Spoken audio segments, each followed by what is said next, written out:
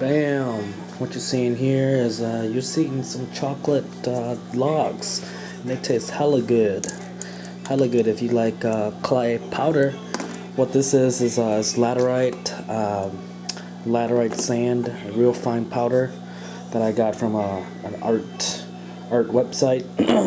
Basically, just pottery supplies, and it finally came through in the mail. And what I did was I put some of it in this bin right here, and then just added water until it was moist, and then just formed these logs, as you see here, about a pound or about 2 pounds per log.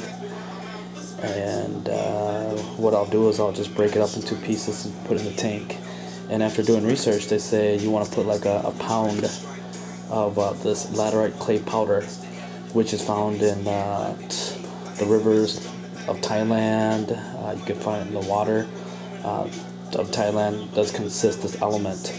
The main two dominant metallic element for this clay is iron and aluminum, which is also good for plants. Plants thrive on iron. It's gold substrate, so it's going to go really well with the tank. It's going to help the fighter through just absorbing the metallic element, and then secondly, it's going to help the plants. So this element here is essential to like a healthy ecosystem. Like I said, it came in powder form. I put it into the bin, added water until it was moist, formed these, and baked it for 40 minutes at 350 degrees.